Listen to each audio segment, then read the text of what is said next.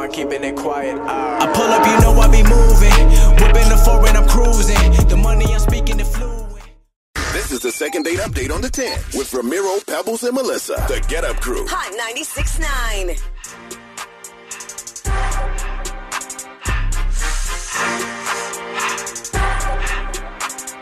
Hi, Beth. How can we help you, madam?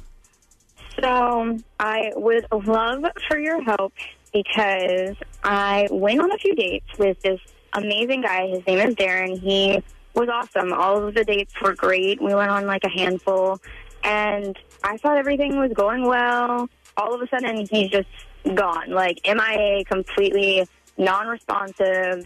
And I'm just like, excuse me? What happened? Yeah. So what did you do?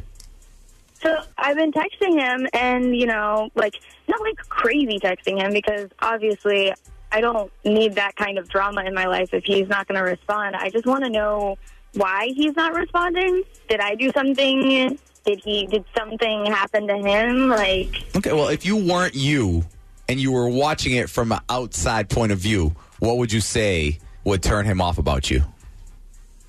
I honestly don't know. Like, our last date went great. Like, we went to see a movie, and we came home. Like, he took me home, and everything seemed like on a good standing ground. But I don't know. The next day, he refused to text me back, and now it's been, you know, I don't know, a week or so. All right, cool. Hey, well, listen, we shall call Darren up and see what he has to say. Maybe we can get you another date. Now back to the second date update on the 10. With Ramiro, Pebbles, and Melissa. The Get Up Crew. Hot 96.9.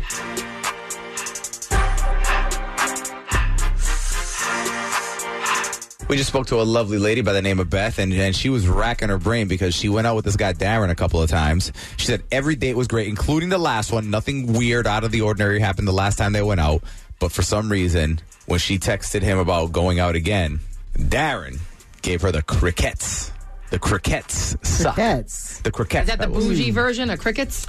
Yes, it sounds nicer to hear crickets. A little more fancy. Yeah, exactly. So Beth is very confused. We're going to try and call Darren. We have his phone number. We're going to try and call him now and hook it up with a free date for both of you guys, all right? Wait, before we call him, Beth, are you sure there's nothing you want to tell us? No, there's nothing I can think of at all. Okay, because Darren will tell us. Here we go. Yeah. All right, stay quiet. Hello, is this Darren? Yeah, who is this? Darren, we're calling you from Hot 96.9, the radio station. It's Ramiro, Pebbles, and Melissa, and I can explain why we're calling. We got your phone number from a young lady who would love to take you out on a date. Really? This sounds a little... Well, let me explain. So she knows you. You know her. I'm going to tell you her name, but first let me tell you what we can offer you here. We're going to offer you a date that you pick. So you tell us the place, you tell us the day, the time. You don't have to worry about what you eat or drink. Go hard because we're going to pay for the whole thing. Basically, you go and see if you and this girl hit it off. So at absolute worst, you have a really, really good meal, some good wine, and don't pay a damn thing for a not-so-good date. And I'm going to tell you her name, so it's not like a setup or anything. Okay. Sounds good? What's her name? Her name is Beth. You already went out with her a couple of times, she said. Oh, yeah. Yeah, well, no. Yeah, I remember that. Yeah, so what are your thoughts on Beth? Would you like to go out with her again? Nah. No. and that is because she seems confused as to why you haven't been replying to any of her texts or phone calls. She said that, you guys have been having a good time together and that it seemed as if your relationship was moving in the right direction, I guess.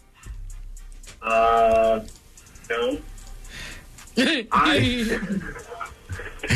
Look, she's fine. She's fine. Yeah. She's pretty, blah, blah, blah. She's blah. But she had me drop her off. She wants me to bring her to her mother's house, drop her off after the date.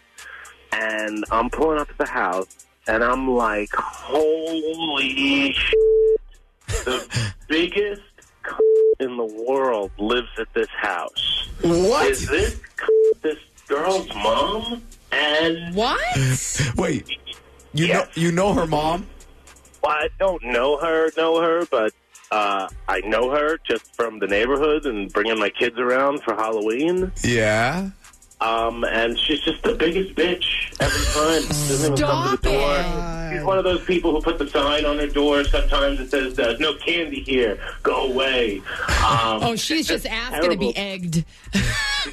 It's funny that you say that about the eggs because for the last 4 years, my kids and I have been egging and toilet papering the out of that house. Oh, my God. All right. Okay, I don't supposed to say anything, but what's the, actual You're the one who's been egging my mom's house for that 4 years? Hold on. Darren, Beth is on the phone and she heard what you just said. Yes. That's awesome. Yo, wait. Your mom's terrible. Your mom is a terrible person. I should have known when you were talking about cats so much on the date. No. You need to explain this. You've been egging some poor woman's house every year because, what, she doesn't give out candy? She chooses not to give out candy for Halloween? Literally, I have to help her clean that up every year. And I vow that I will call the cops next year and have them posted outside my mom's house.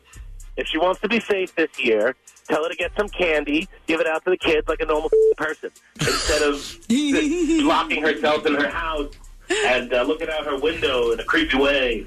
It's gonna happen. You're gonna be cleaning up egg again. So just get ready. Wow, you really are a grown man throwing egg on someone's house. With my children. With my children, nonetheless. I'm proud of it. Guys, ridiculous. Yeah, great role model you're going to be. God. Okay, so would you like to go out with Beth again? Yeah, right. Darren? I would totally go out with her again. Free meal. Sounds like just... Oh, come on. Go take your eggs and shove them where they, the sun don't shine. That's your insult? Tomorrow on the Second Date Update on the 10s. We're going to meet one of my personal favorite people. His name is Vlad. I guarantee you're going to love him too. I don't know. I'm not in country for very long. I not have citizenship. I mention she think I use her for green card, but that's not the case. Why is Vlad not getting a call back from this girl, Nina? We're going to find out tomorrow morning at 8:10 with the Get Up Through.